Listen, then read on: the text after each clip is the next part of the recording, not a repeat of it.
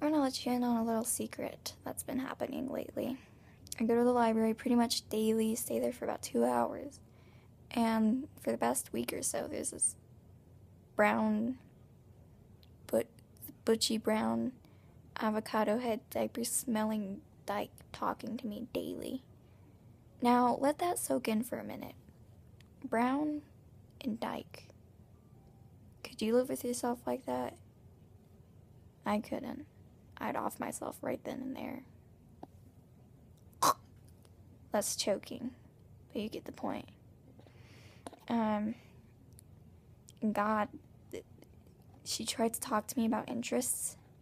I said baking, and she goes, ay, ay, ay, I got grandma at my house, we can go make a cake, papi. Why do their grandmas always live with them? It's a weird theme of grandmas living with them, or their grandparents. Why can't you move out? Oh, maybe because you don't have citizenship, do you? No. Why do we provide visas for these people anyways? Why? Because they bring these kids who are raised wrong here. And now we just need to go back to the time where we had separated, if you get my gist. Because